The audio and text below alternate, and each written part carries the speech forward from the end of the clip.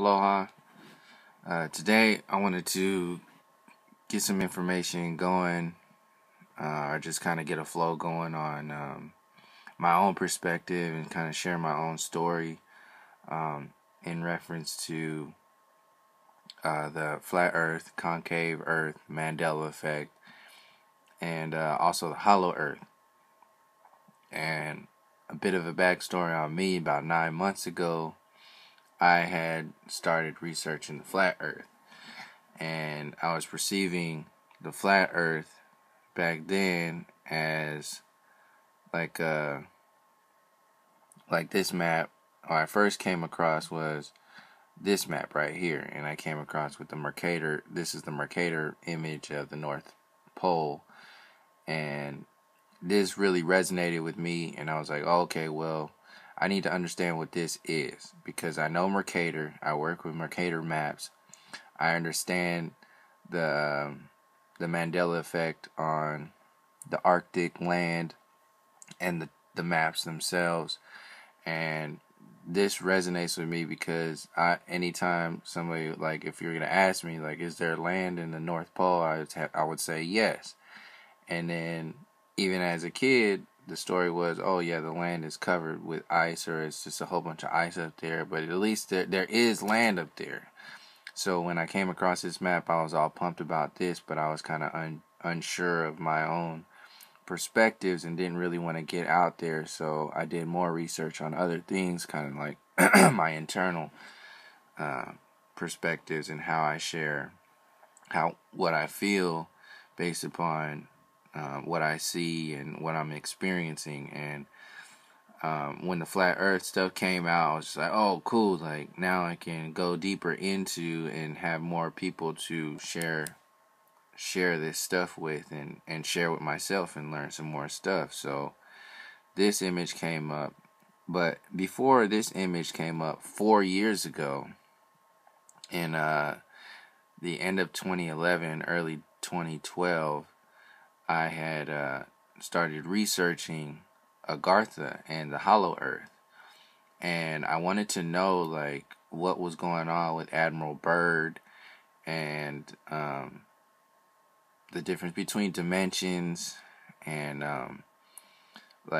some people were talking about, like, I think that's what pulled me in, was with, like, Sasquatch. So I believed in the existence of, like, Bigfoot or other beings that can pop in and out of dimensions, like they say that Sasquatch can do. And then that kind of pulled me into, like, well, what is our Earth? Like, what is this? People say you can go, Sasquatch lives in Earth, or all this other stuff, in dimensions, going inside of Mount Shasta and portals into the Earth. And like, well, what is all this stuff, and energy and dimensions and portals and all this? And that's when I started researching Hollow Earth. And Hollow Earth, it resonated with me on a sense, but mostly it was just, before I can even understand Hollow Earth, I need to understand dimensions. And then when I went into understanding dimensions and our reality, I started going into myself and started going into, like, sacred geometry.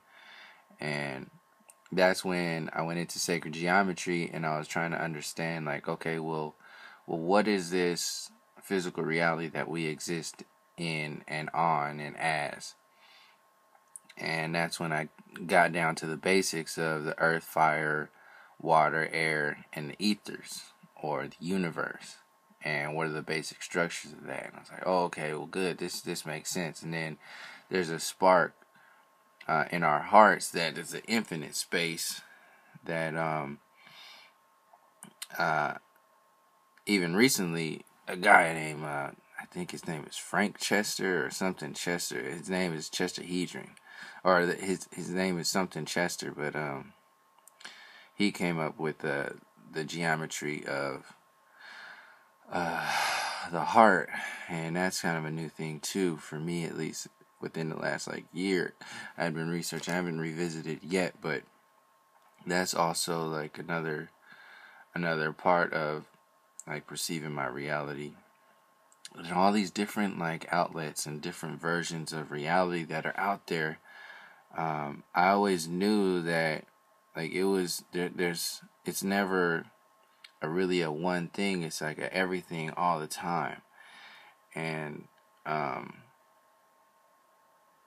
dreams were also really part of how I perceive my reality, because it's a whole third of our lifetime, and there's information that comes there. There's ancestors. There's you're speaking to your own subconscious. You're experiencing your reality. Not only that, is that counter to that is like the American dream, and the fact that no, the mainstream thing is to not talk about your dreams. It's like, this is not, even when I was a kid, and that's what one of my biggest things was as a kid. Is like, people would tell you, don't focus, that's just a dream. Or even my mom would be like, when I would have a nightmare, it's like, it's just a nightmare, go back to sleep. I'm like, man, that was real though. Like, what's going on? Like, what does all this stuff mean? I know I saw that just as easily as I see you right in front of my face. Like, I know I experienced that. Like, what is all this stuff?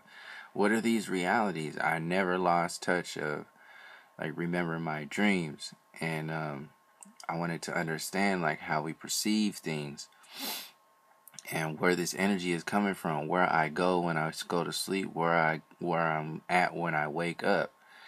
And so when I started to go into the nuts and bolts of like understanding like where we are and what we are, I came across all these different versions of like how we see and experience our space, and none of them really fit well for me, because it's all of them at the same time as one, like, whatever version to say. But it's really, because I'm still in the beginnings of putting this stuff together, because the reason why I'm making this video right now is because flat earth, really, the way the flat earth is, there's something more to it. Not to mention the fact that the United Nations has a flat earth map on their flag. So there's one thing. So just to counter the flat earth for a second, just for an argument's sake. The flat earth map is on the United Nations. B.O.B. is a celebrity. Tila Tequila is a celebrity. Neil deGrasse Tyson is a celebrity. He is part of the whole system. Like, they are output information streams. The United Nations is a system of control. The flat earth design is so they say if the earth is flat completely, that's the way it is, we're under a dome, then that means the government and everybody already knows this. Whatever it is, they already know what it is. So they already know what the next steps are going to be. So if that's the case, then the information that's getting put out there right now is also being kind of coddled and manipulated to be a certain way. The storyline, the projection stage, is being played right now into a version of reality that is still going to be on a chessboard level, going to be part of a control grid. And the chess players are not going to be looking at any, they're not going to leave their moves out there like all these 10 steps ahead of the move they're playing right now. So if the United Nations has a flag of the flat earth on already, they're already 10 steps ahead of us talking the flat earth stuff right now. So that being the case, and having things be so vulnerable right now with like Donald Trump and Bernie Sanders talking about democratic socialism, these are all system, regardless of what it is, that's all existing in a little tiny version of your perceived reality. It's still in an enslaved system. The United Nations is a part of an enslaved system. If they got a flat earth map on their flag, then it's going to be part of the agenda in some kind of way. So if that's the case, then that means I have to go further into understanding the what ifs of the next steps. And I've already been feeling that way because the flat earth community always felt a little kind of like something. And not saying it's bad or anything, it's just like it's I don't judge it either way. It's just information. People put out information. That's what I don't get between this whole concave and flat earth like bickering and all this stuff. That shit is childish. It's really fucking childish. Like people like saying that they're right. It's egotistical to just be like, oh yeah, I know everything about like this is the way it is. It's this and that and this and that. Like it's really, yeah.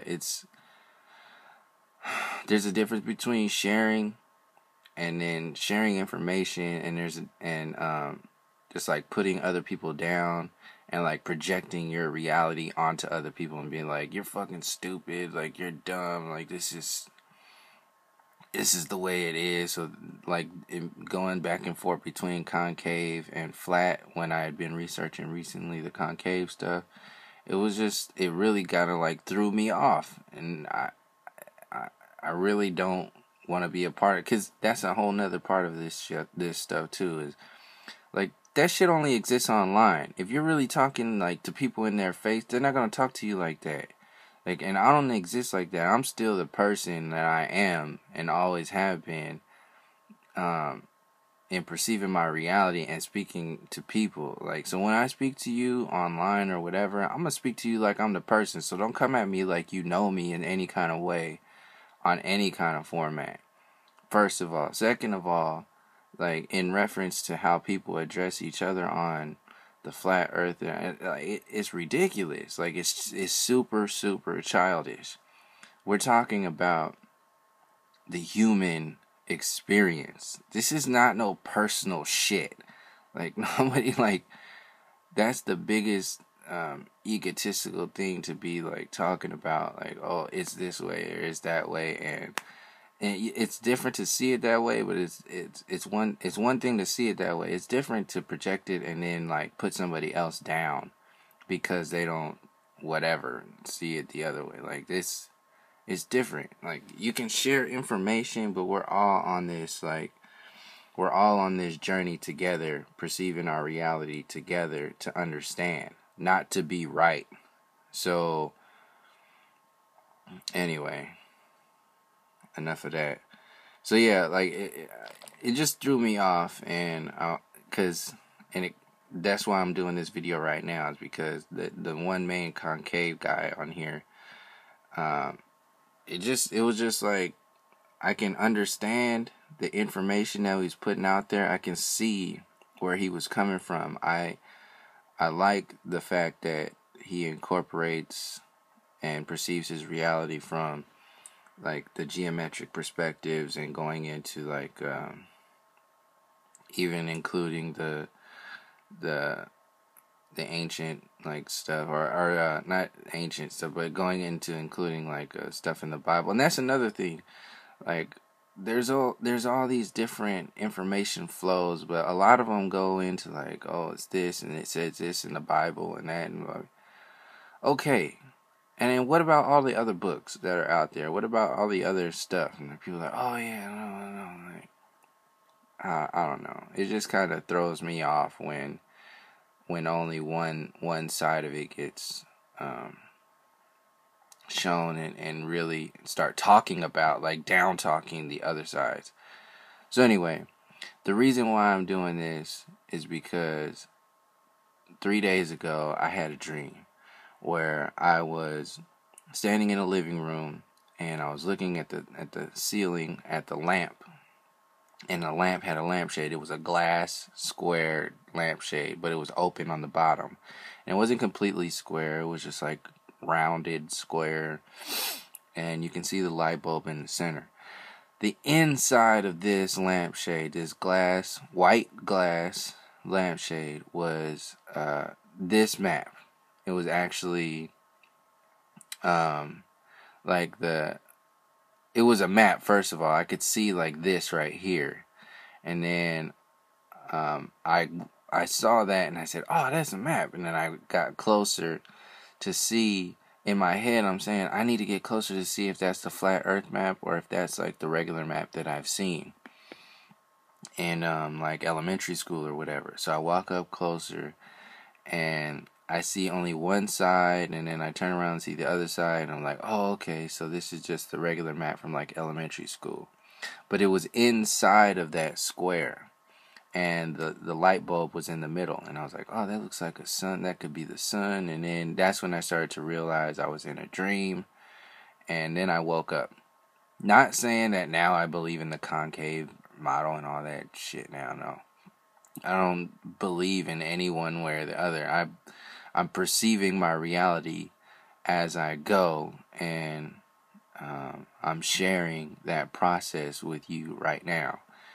And that was 3 days ago, and then that prompted me to do some more research on the concave model, and I've been researching it, and then I also been seeing that like a lot of people in the flat earth don't really talk about it or are not really going into it, maybe because they just completely think it's bullshit or whatever. I don't know.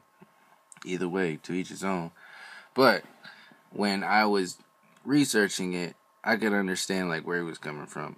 It didn't sit as deep, like it doesn't sit the same way for me. Like for me, that stuff sits like in this weird like in between place. Even the flat earth map, the dome model, all that stuff fits in this in between place. The concave, all of it fits in this in between place because we're never taking into account our dreams and time and the energy behind projecting our reality and perceiving our reality. Like that's the main thing that gets me from, and which could also be why this whole flat earth movement or community stuff is being projected to keep people, or getting amplified to get people to start thinking on this format of the physical reality, and not going into understanding, like in reference to the Mandela effect, how you project your reality and you can adjust your reality by engaging in consciousness and understanding the basics, the harmonics of the sacred geometries, the earth, the fire, the water, the air, and the universe, and how we are examples of, like, we're living, walking, conscious examples of all of these working together on an earth plane. I'm not saying it's flat, not saying it's concave or whatever. We are on a plane of existence. That's as far as I go in relation to all of this stuff. It's like, okay, we are sacred divine beings perceiving our reality in time space on an earth plane. I feel this map as existing. This energy, this has something to do with it. Like, there's something here with this place right here. The fact that the government is hiding it and also hiding Antarctica makes it more real for me, on top of the fact that I used to work with Mercator maps. So there's this, there's that. There's also the fact, and then on the other side is the flat earth is on the United Nations maps, or flags. So there's that in regards to not completely diving full force into the flat earth community and that whole stuff. And this is why, because I've spent the last 4 or 5 years diving into understanding the whole reality of the human experience myself, like before, like not even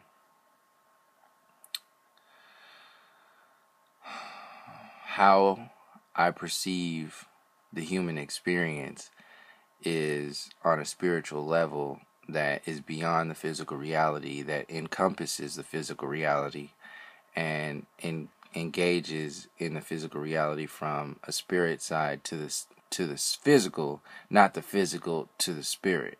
So like how the flat earth models, and people talk about, oh yeah, this is designed like this. I see that. But also at the same time, we are adjusting including the Mandela effect right now, we are adjusting our realities. We are engaging in consciousness, that critical mass is moving.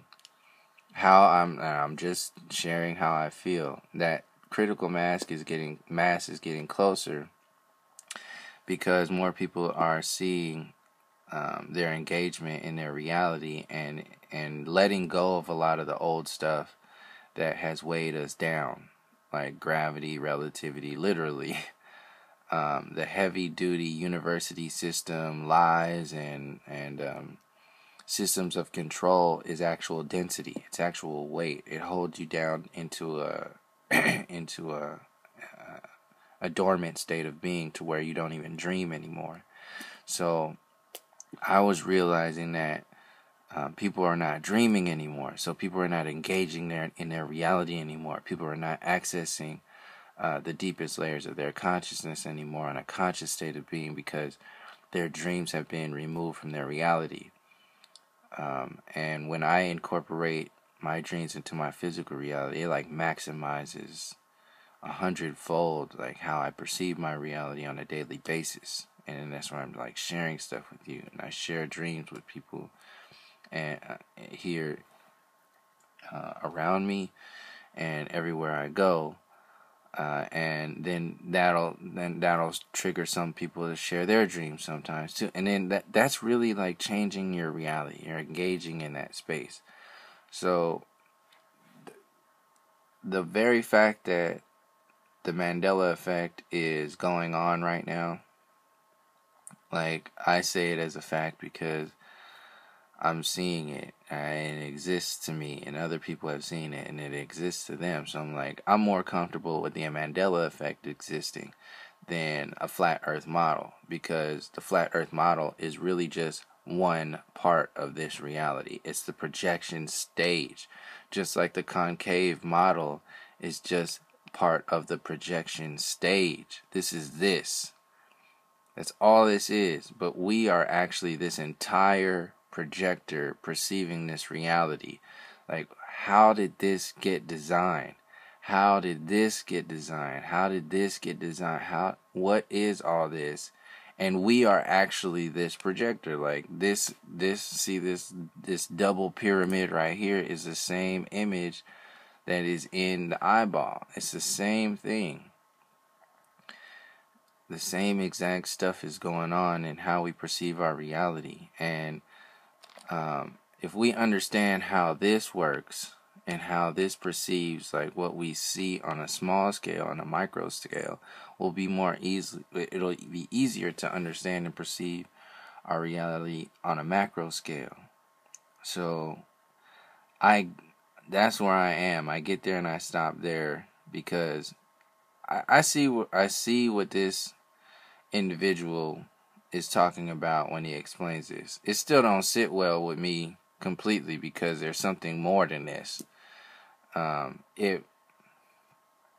can see how he came up with that stuff, and it looks more like an eyeball, feels more like an eyeball to me, and energy, and he incorporates sacred geometry and all that stuff. Like, I feel that, I understand that, that's cool. But internally, like personally, there's something else missing there. Like, I can't. It's not just that. It's not only about that. There's something else there. The hollow earth stuff sits the same way, but just like a smidgen closer to what's going on in reference to this map, because I want to understand this map. But so like the hollow earth stuff is really kind of like the same as this for me. Like it feels the same. Like, but it's still kind of like cartoony. Like the only thing that's real solid for me is the way life exists. Like we're perceiving the reality. I don't really give a shit about like how how the plane, the projection screen looks. necessarily yet, because it'll look different once we start perceiving our reality differently. Once we start adjusting the lamp, once we start adjusting the reflector, the condenser, the blower, the mirror, once we start adjusting the focus lens and the knob and then the objective lens and all this stuff, once we start adjusting all these parts of our experience, then and understand from a different perspective, from the perspective of being the energy source, like being the actual design of this projector, being the actual energy going through, being the lamp, being the projection stage, and then also what gets put on that projection stage. Because right now the concave and flat earth is a slide on top of the projection stage. That's my main point. That's it. It's like it's the slide on top of the projection stage and the projection stage itself. But if we start going further into our dreams and into time and into understanding the design of this whole thing, we'll understand exactly more intuitively, more clearly what this projection stage is, what it looks like, how it is. And if we come at it from that perspective, we will be less susceptible to manipulators' moves in a giant chess game that is very in tuned or tuned into the flat earth already. Like it's already part of that board. When Neil deGrasse Tyson came on the scene and started rapping with B.O.B., it was active on the board. It was already on the board when it was on the United Nations map. It was already on the board when they had already knew beforehand, how stuff was from going up with our tax money in the sky and seeing things. So it was even longer than that. So if any of Admiral Byrd's stuff is true, then they know even further than that into like what's inside of this place. And then that goes into like the hollow earth stuff and even into dimensions if it's even further than that.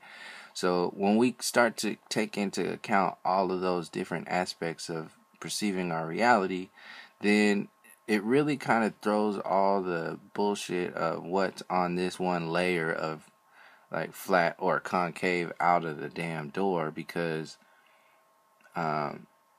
you can see what's being played, what's already being known about, and who and what is perceiving this reality. It's us. Like, it's us doing this.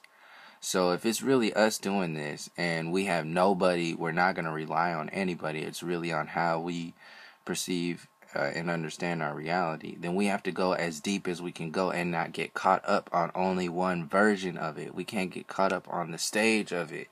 Like, even the fact that concave and flat earth exists as like a little bickering back and forth, that shit is, it's ridiculous. And it's a catch, it's a hook. So I'm gonna leave this video there until I come up with more of a more condensed version of perceiving reality and